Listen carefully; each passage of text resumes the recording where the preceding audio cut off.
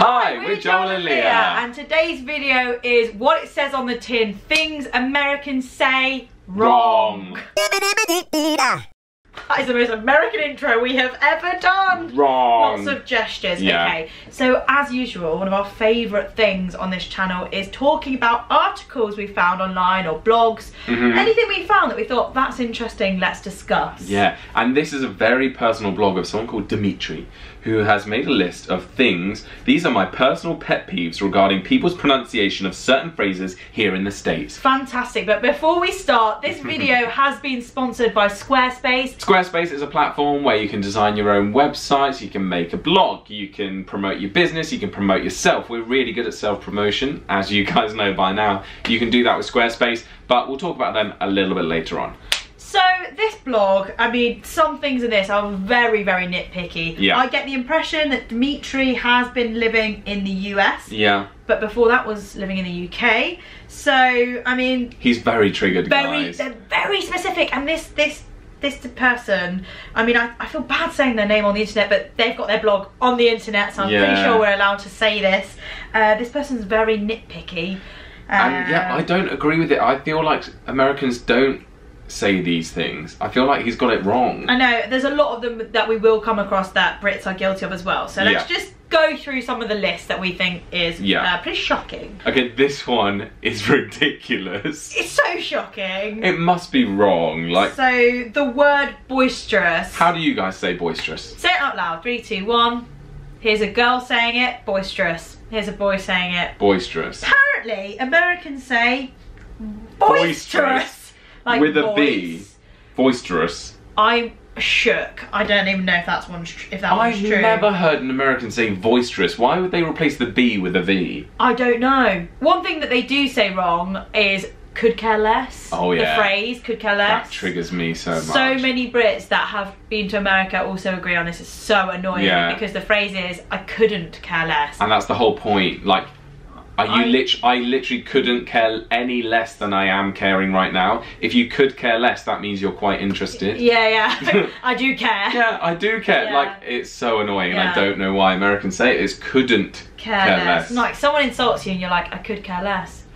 Oh, could you? Oh, so you do care then? You do care. I could care less. I care quite a bit. Let's start trying to get the word out there to any Americans that are watching. It's I couldn't care less. Just start dropping it in there with your family. See if anyone picks up on it. And correct people. I know you guys, some of you have messaged because you know this triggers us. Yeah. We've said it in previous videos and you've been like, that's blown my mind. I can't believe I've been saying could care less. Now you explain it. It's so right. Yeah. And so please just spread the word. We just want to make people speak correctly. Make America great again.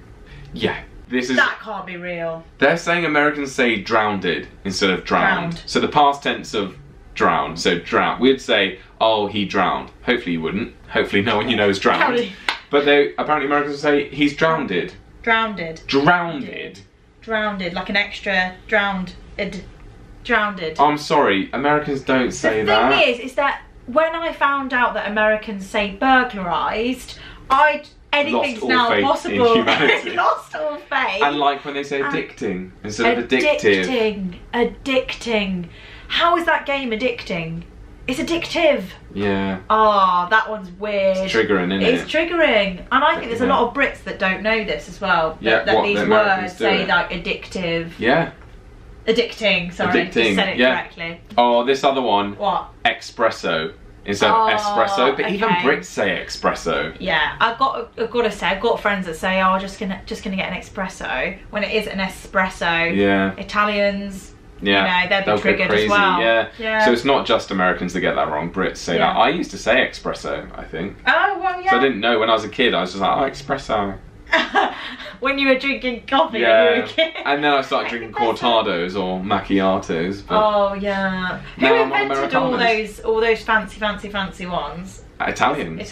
Yeah. Macchiato. Oh, sorry, this is related. Oh, what is? Something that Americans say wrong that I really don't like. Go on.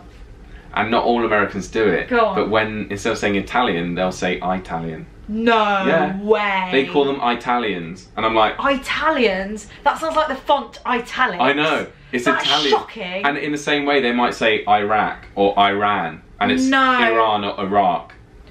something a Brit did that bothered me. It's so nitpicky. I say Dubai. Yeah. And they were like, Dubai. I'm going to Dubai. I'm going to Dubai. I got a flight to Dubai. Loads of people in my life have been saying it like that recently. Dubai. What do you say? I say Dubai. Dubai. Same. Yeah. What do you emphasis say? On bi. What do you say? Say it back to me. Dubai. I say Dubai, not Dubai, not Italians or Iraq. It's just so tricky. Shocking. So Mina is half Iranian, and she gets so annoyed when Americans, like, if she always gets, like, I don't know if detained's the right word, but she always gets taken aside at American security because they don't trust any Iranians, stupidly. Okay. And they will always refer to her as Iranian or something, and you're like, it makes it... I'm not from Iran. Firstly, I'm from the UK, but secondly, it's Iran. It's not Iran. Iran. That's so annoying. It sounds like the word irate. Yeah. Like, oh, it's irate. Irate. And yeah, it's like Iran. She's not from Iran, she's from Iran. No, I don't believe that. That is shocking. This is not true. Right, apparently the word height is said height. Height. He spelled height with an H on the end, so height. Height. Sorry, this person, Dimitri, like, he must have something against America, because this is not true. We're sticking up for you guys. We need to get Dimitri on the channel, because he's also said that they say horseradish as horseradish. Horseradish. Horseradish. This is fantastic. Horseradish. I mean, I know certain occasions where Americans do insert a sh noise, but I can't think of an example, but I've never heard them say horseradish. Horseradish. Horseradish. No, I've never heard an American order horseradish. No, saying horseradish. Horseradish. Okay, here's one for discussion. Everyone's got a different way of saying Chipotle. Yeah. I say Chipotle. Yeah. What do you say? Chipotle. Would you? Well, you guys know I like saying words wrong. I love saying jalapeno. I love saying chipotle. Chipotle. But yeah, I'd say chipotle like bottle. Yeah. Chipotle. But I probably would say chipotle. Okay. But then some people say chipotle, don't they? Yeah, or chipotle. Chipotle. Chipotle or chipotle. I don't know. No, there's so many ways to pronounce chipotle. Yeah. Just go for the complete wrong pronunciation of things. It's more fun. It triggers people. Chipotle. Everyone tries. I just love watching someone's face when they're scooping jalapenos. When they're like, "Do you want some of these?" And or "What do you want?" And I'm like, jalapenos. I just love seeing that flicker in their eyes of like, he's saying it wrong. Why is he saying jalapenos? That's amazing. I just love it. You just love. What could I start saying instead of bowl? I could say bowl. Bowl. One bowl. Would you like a wrap or a bowl? Yeah, bowl. Or what's anything? I say guacamole. Yeah. And that triggered. I've been told off on this channel for the word guacamole. When even Americans get triggered when we say tacos though, because Americans will say tacos. Yes. But we say tacos. See, no one in the UK's ever said taco. Taco. No. It's normally Americans moaning at Brits for inserting an R into a word, but they do that with taco. Tacos. Yeah, when we say tacos. We say taco.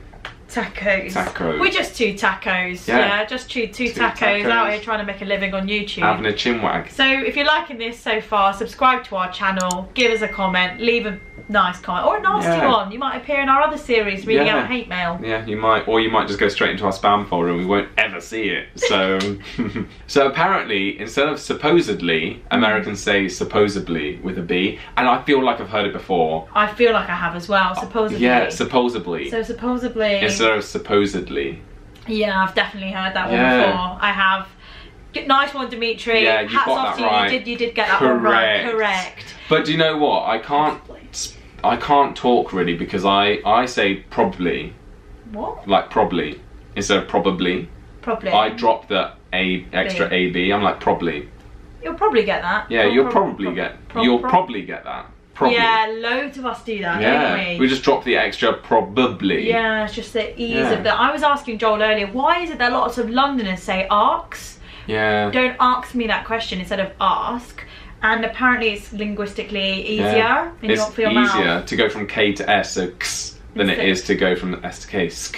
So some, Londoners will say arcs instead of ask. Yeah. Are you asking me? Are you asking me a question? Come on, Jane. I just turned into Miranda. Miranda sings. Right, there's a few more on this article. I mean, it's fascinating, honestly. Like take for granted instead of take for granted. Do you really say that? Take for granted. What about vice versa? Oh, I don't like that. It's vice versa. Not vice versa. Vice versa. Yeah. And there was one more, it was at the very top. I did hear Americans say it quite a bit, and it does trigger me. Oh, this adaptation is based on a Shakespeare novel, not based off of. I feel like you hear the off of. I hear that a lot in American things. Off of. Yeah, that's true. I don't know which is correct. I really don't know if it's grammatically incorrect to say that. I'm trying to think of why it might not be grammatically correct, but I can't think of anything. Just sounds so good in an American accent, doesn't it? Based off of. Yeah. Based off of. It's based off of. Yeah, not based on. Based on. Based on. Based off of. Based on a true story. Yeah, because you base something on something. You don't base something off of something. You bounce off. We say like, oh, you bounce off of. I bounced off of his idea. Yeah. We bounce off of each other. Yeah. Bounce off each other. We say we bounce off each other. Yeah. Maybe an American say you bounce off of each other. I feel like there's an extra of. I've heard it. Yeah, we bounce off each other, not bounce off of each other. That's so true. Maybe it's the extra of. I've heard it in loads of things. Yeah. But it's like when Americans say that we get it wrong because we'll say, "Oh, I'm going to hospital," and they're like, "Why have you missed out the?" But it's like, it's just like the same way that you say, "I'm going to school." Yeah. Yeah, I guess. But I'm going to school. Americans will say I'm going to school. You don't say I'm going to the school. It's the same thing. I'm going to hospital. I'm not going to the hospital. I mean, you can say that, but Brits would most likely just say I'm going to hospital. I think we'd only ever use the article of the if it was a specific, like I'm going to the school, hospital. Like the hospital, which is this specific hospital. Whereas we just say I'm going to hospital. Yeah, but it triggers them so much because they're like, why are you skipping letters? Oh, that's interesting. Well, we're here to celebrate it all, aren't we? We're not here to sort of nitpick. This article is very nitpicky, and we just found it very entertaining that we wanted to talk about it. I mean, we let you guys, we let you say whatever you want. I don't care what anyone says, as long as they don't say I could care less. Then you're fine. Then it's fine. Like, honestly, that's the only thing I get triggered by. Other than that, people should be able to speak the way they want. I know how awful it is having studied linguistics when people will be like, you said this wrong, this is grammatically incorrect, and you studied linguistics. I'm like, I don't care. I don't care. Like, I don't care. It doesn't, just because I study linguistics, I don't know. I know what you're saying. Basically, it's like people that say on the internet, oh, I'm really into sustainability, and then they get caught one time using something that's like plastic, and then the internet hounds them. I know. It's because you've put some information out, and people will try and attack and attack and attack. But any true linguist will let you speak that I won't go into it, but we were taught at university, we were taught at university that people who have a rigid set of rules going, this is the dictionary, this is correct, are wrong.